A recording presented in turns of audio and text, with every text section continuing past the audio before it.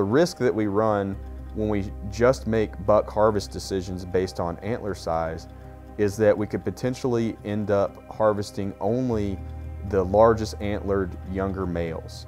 And when we harvest only those larger antlered younger males, what ends up happening is we don't achieve the full potential of the antler size that that property is capable of producing, because those large antler males don't live into those older age classes when they produce their largest antlers. Another thing that a lot of managers are concerned about is by shooting those large antlered males at a young age that we could potentially cause the population to shift towards having smaller antlers genetically. So basically this would be a high grading or a reverse culling.